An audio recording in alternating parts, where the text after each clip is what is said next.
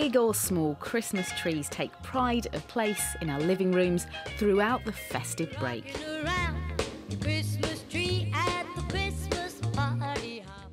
And now Christmas is over. That doesn't necessarily spell the end to our Christmas trees. These guys here are making sure our festive trees are being put to good use all year round. Yeah, this is absolutely perfect, this one for the job. Mike and his team from the Environment Agency are collecting trees that weren't sold here at Winlatter Forest in Cumbria.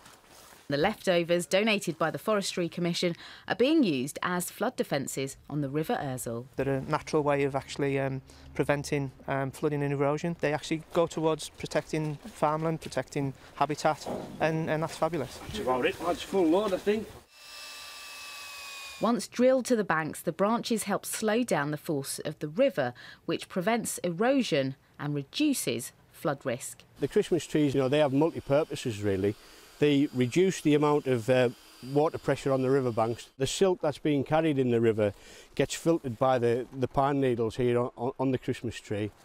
And also it's perfect refuge for fish underneath the Christmas trees from predators in the river. The team here in Cumbria hope that their Christmas tree recycling project helps protect local people from flooding and encourages wildlife to the area.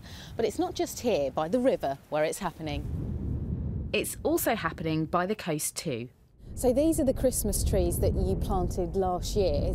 Tell us how it all worked. We asked local residents to bring in their Christmas trees.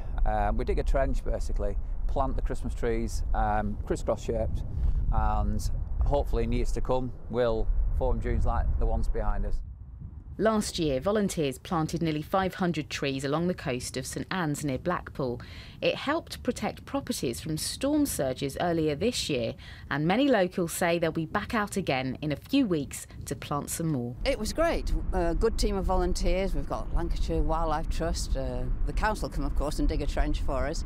I live just the other side of town, but our house is below sea level. So flood defences are important. Back in the lakes, Mike and his team believe Christmas trees can always be put to good use any time of year. Leah Belletto, BBC News.